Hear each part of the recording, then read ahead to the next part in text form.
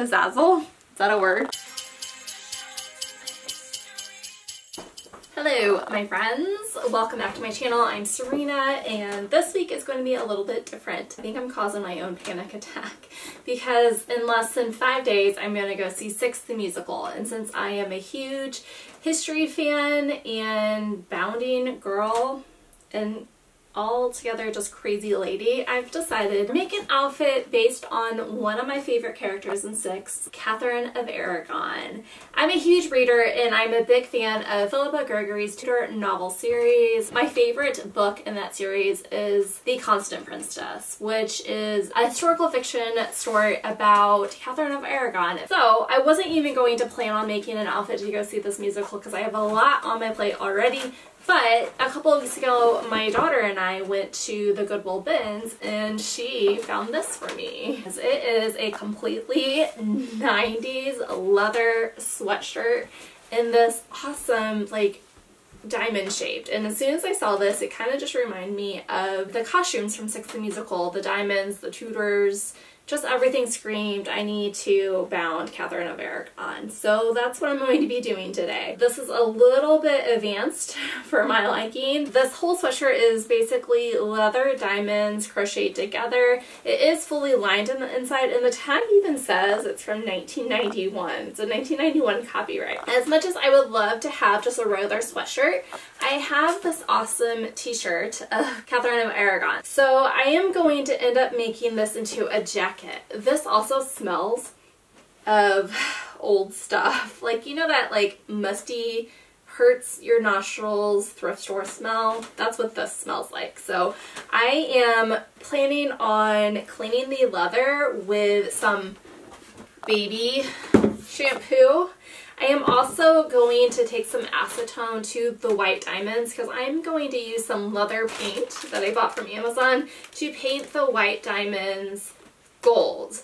I'm going to then, after the paint is dried, I'm going to cut up the middle. Hopefully I won't mess up the crocheted stitching in between each diamond. And then I bought some gold studs to kind of stud it out, just like the queens from Six the Musical have all over their costume. What I am going to try to do is also make a skirt, kind of a skirt, to go over this, but I have two thrifted leather jackets that I'm going to be using. I don't know if I have enough leather, but hopefully I'll have enough of that. And then to round out the Aragon look, I have, where'd my headband go? I have a headband and I bought from Amazon again these large little spikes to make a headpiece for that. I have a lot to chew on this week, a lot of stuff that I have never done. I've only worked with leather and it was a small little bit, like once or twice. I'm not exactly sure if I'm going to be able to do it. To help me craft the leather skirt, I have this black leather belt, then going to probably hand baste everything together.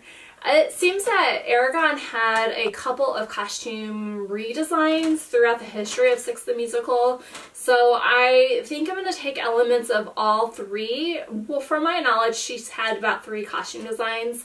I'm going to take the diamonds from the first costume, I'm going to take the gold trim, like hatchwork. Of course, the big theme of it all is Aragon is wearing gold and black and she has lots of spikes. So hopefully by the time I'm finished with this, at least it won't be falling apart and it will kind of read Six, Catherine of Aragon, all of that. So I'm going to stop blabbing. I'm going to start working because I'm not gonna lie, I'm very, very overwhelmed. A bit of baby shampoo and my favorite podcast produced by History Chicks, I was able to get this thing smelling somewhat okay. At least it doesn't sting the nostrils anymore. Consider this a PSA of cleaning anything you bring home from thrifting. Look at that dirty water, y'all. And I didn't even do that great of a job cleaning it. I'm not sure that this step was necessary, but the internet told me to strip the leather with 100% acetone in order for the paint to stick better. So that's what I did before painting with this metallic gold paint I found on Amazon. It took in total 5 thin layers to get an opaque gold to come through over the white leather diamonds. While the gold paint dried, I started cutting up the side seams of my thrifted black leather coat. I got really lucky, and the leather in this coat is from lambskin, so it was super easy to cut and then super easy later to sew. The basic shape of my skirt is a circle. There was not enough whole pieces in this jacket to cut a circle skirt using one piece, so I ended up cutting the largest piece from the back and arms using my tape measure to swing the diameter measurement. In order to get my skirt to look like Six's Aragon paneled skirt, I cut up the side seams of my sleeves and front piece of the coat to make up the front of the circle skirt. This design element actually worked out in my favor since I didn't have enough leather to make a complete circle skirt out of one piece. I was able to layer the arms and the chest piece on top of the back piece to make it look like those panels in the show. Here is the back. I've pinned it in. So the back is not exactly how her skirt shape is in the show, but it's as good as I can get for the amount of leather that I have. Now the front, I think I figured out how to do those warrior armor panels without like showing too much. So in the show, Catherine has like these warrior panels and there are two different tiers. So you have this upper one. I am not going to get the body like she has in the show. It's just, there's not structure to this leather. It's just going to have to do. So what I did is put my arm piece down, and I think I'm going to end up cutting it right here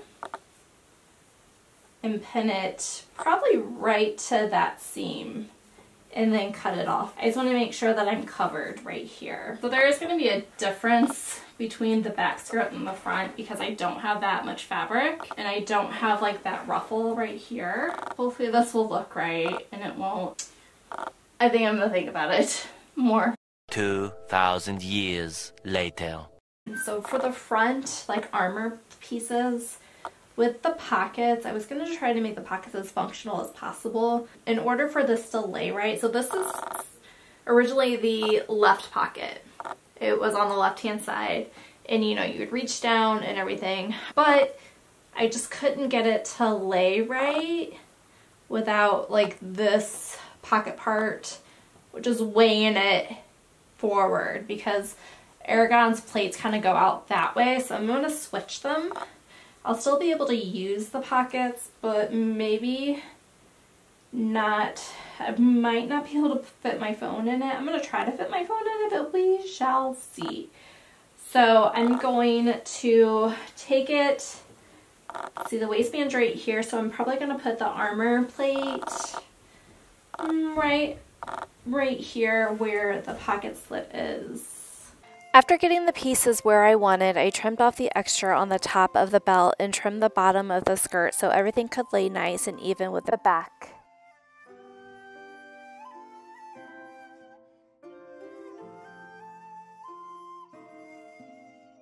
In order to make sure everything went back to the right spot after studying them out, I took a Sharpie marker and marked the placement of each piece on the belt. It's the next day. I got a lot of stuff accomplished yesterday, a lot more than I thought I was going to. So I was able to get, where did my sweater go? I was able to get all of the triangles painted gold. It looks more yellow on the camera than it is, but it has this nice little metallic gold. I will probably want to do like one more coat. I only have about 3 or 4 coats on here now, and it's still not opaque enough for me. The thing still smells like a bit, like I don't know what they use to dye it, but it just feels very like chemical. And when I came down to my workroom this morning, it smelled like a legit like vintage store inside my workroom. So I'm still on the fence like what to do about that smell. I was also able to cut up that leather jacket and get the skirt portion out. Was able to pin everything in place, and now I thought I was going to sew the skirt pieces onto the belt band, but I think it'll be easier for me to stud the panels out first and then attach it to the belt band. But I can't stud them out until I make sure I have enough studs for my top. So that leads me to the task of the day. I got my machine set up. I have yellow thread in it because I don't have any gold thread, and I have a leather needle, a needle specifically made for sewing leather, and my machine, but I don't know how I'm supposed to like mess with the settings or anything. We shall see. So I'm going to very carefully cut down the V-neck and turn this sweatshirt into a jacket or a cardigan. So my biggest concern is cutting through the crocheted bits that are holding each individual leather panel together. I'm just going to cut in hope that it won't completely unravel by the time I put my bias tape on. Which I'm hoping that when I put the bias tape on, it'll hold all the cut crocheted bits and everything will be okay. And this bias tape is 1/4 of an inch wide. I'm hoping again that this is thick enough. And so after I do that, I'm going to go in and put a stud at every corner piece where the leather tiles come up together. I'll put a leather stud. I think if I did my calculations right, I will, after studying this out, I will have at least 44 of those studs to play around with the skirt. I probably should go ahead and order another pack of 100 studs because I feel like 44 may not be enough to stud out the skirt. But I also have those grommets that I use. They are antique brass that I used for my Outlander purse a couple of videos back. Alright, so I'm gonna go ahead and start. By the way, I spilled some of my acetone yesterday and it definitely ate away my finish on my worktop. Note to self, this stuff is very, very corrosive. Should have wore gloves.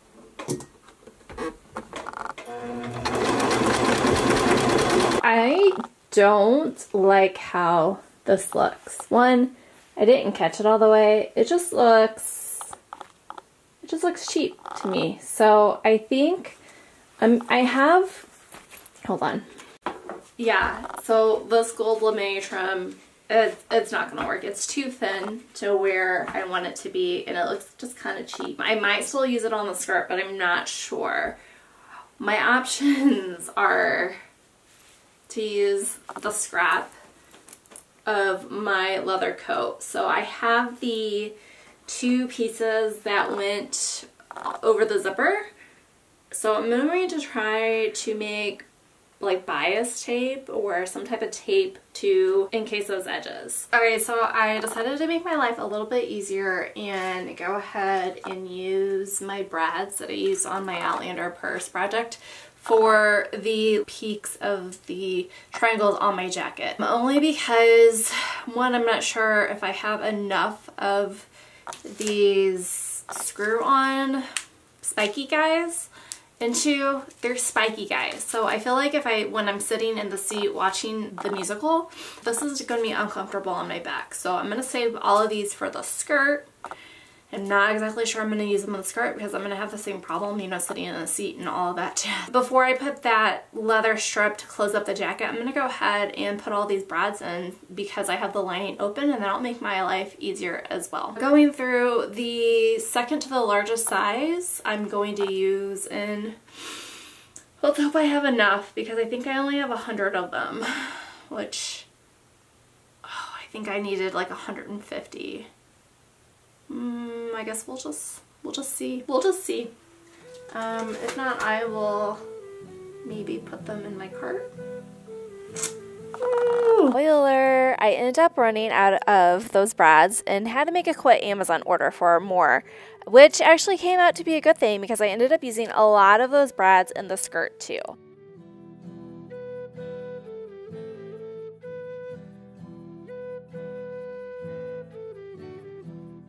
I couldn't believe that using the zipper trim from my leather coat actually worked out for the binding of my Aragon jacket. I felt like Catherine herself was shining on me on this project because honestly, I don't know how lucky I was when making this outfit with the limited amount of materials I had on hand. So Catherine, if you were shining on me, thanks a lot, Queen. Hello! I am finished studying out. I love it. I love it reminds me very much of a doublet, like a Tudor doublet. Oh, I just, you know, just a little bit of brads. Okay, so today's task is to finish out my jacket. I cut out the lapel, like where the zipper was on my leather coat, and I studded it out with, not only I studded it out with the flat brads. Is it going to focus? I studded out with the flat brads and plus the spiky brads just to give it a little pizzazzle.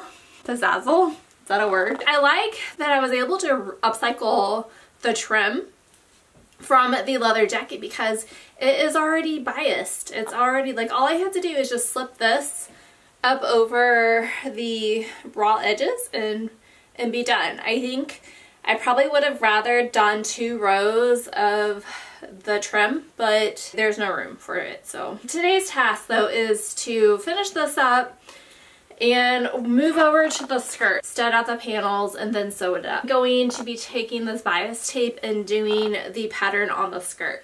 So now I was looking at Aragon's Six costume, and it has gone through a couple of renditions. So I'm going to try to combine all of those renditions into this one skirt. I'm going to take the bias strips that she has in this one and do the underskirt in like these, I don't know, like hash marks type things. But I also have the plates. I really wish I had gold diamonds, but I couldn't. Like, I could probably take my cream leather jacket and paint them. I got an idea! I think I'm going to try that. I'm going to take my cream leather jacket that I have sitting here that I haven't cut open yet and paint it gold to see if I can get the checkers on it. I may hate myself for doing that because I only have 3 days until the musical, but if I want those gold squares, that's what I'm going to have to do. I'm going to stud out the panels using the flat brads. Oh, and then I also have to make her headband. I have a lot of stuff to do. The easiest for me to do this is to measure a 1/4 inch between each other, and then the bottom I'm gradually increasing a 1/4 inch, and then I'm just taking my Sharpie and drawing a straight line so when I go to stitch it I know where to place the trim edge, and then that way I will get the crisscross hopefully happening soon. Hello. I have about 24 hours to complete this project and I don't even have a skirt. I have skirt pieces, but nothing really wearable. But good news, I do have a jacket, so if all else fails, I'll just wear a jacket and leggings. Maybe today's task is to finish up the skirt. Last night I colored this leather. The idea to use this leather is to cut it up in squares and place them in a diamond motif on the front skirt panels, just like Aragon does in the musical. Well, as close to Aragon as I can get. I think I'm going to go with 1/2 inch squares. I'm going to play around with that. In order to not waste decorations on places in the skirt that are layered, I use tailor's chalk to outline where that top skirt flap is. That way I know not to put any studs underneath it.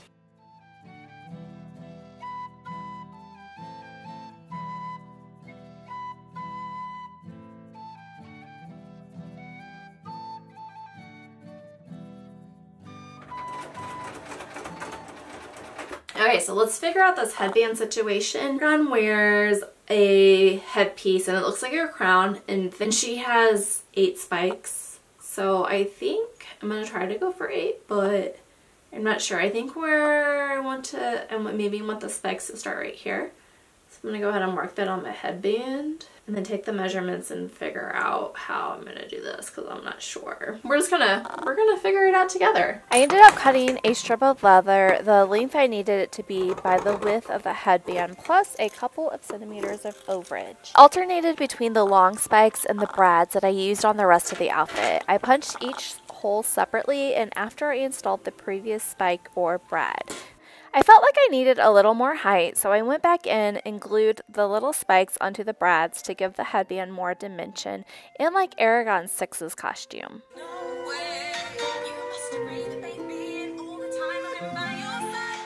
And now all I had left to do was to glue it onto the black headband.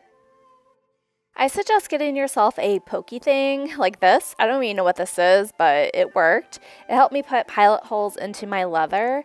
And by the way, putting the studs into the skirt tore up my fingers, but they were well worth it. I soon figured out with the skirt, more is actually more. It seemed like the more brads and more studs I threw at it, the more it started looking like a Six the Musical worthy costume piece.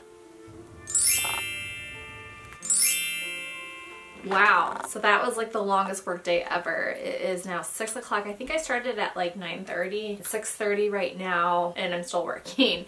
So I'm gonna take the rest of the evening and sit in front of the TV. Actually, I'm watching The Spanish Princess, which is the historical fiction story of Catherine of Aragon on Star. So if you haven't seen that, I highly, highly recommend it. This looks fabulous.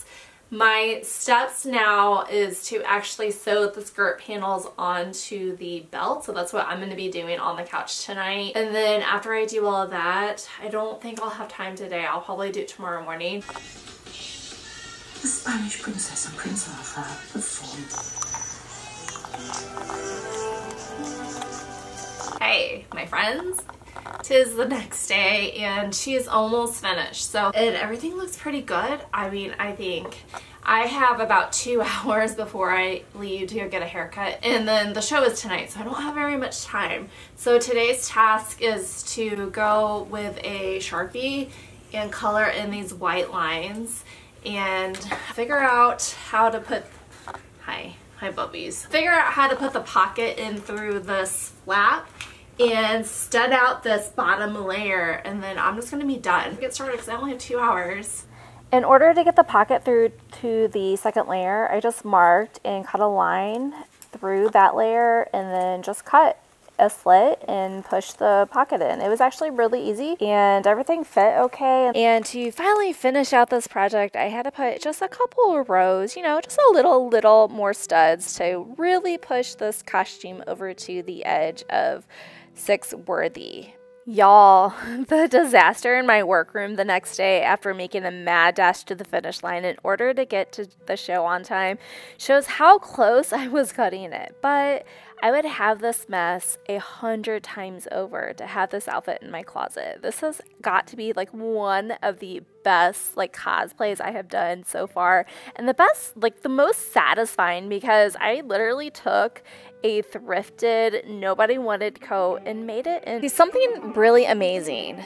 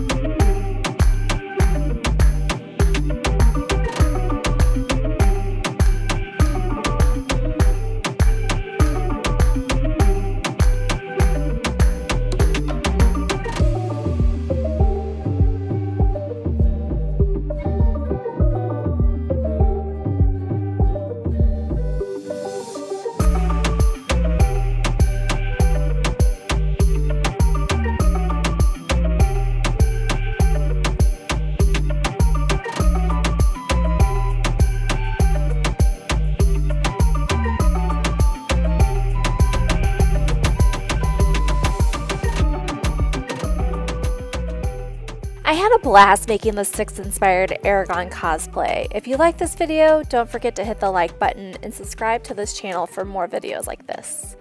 Bye!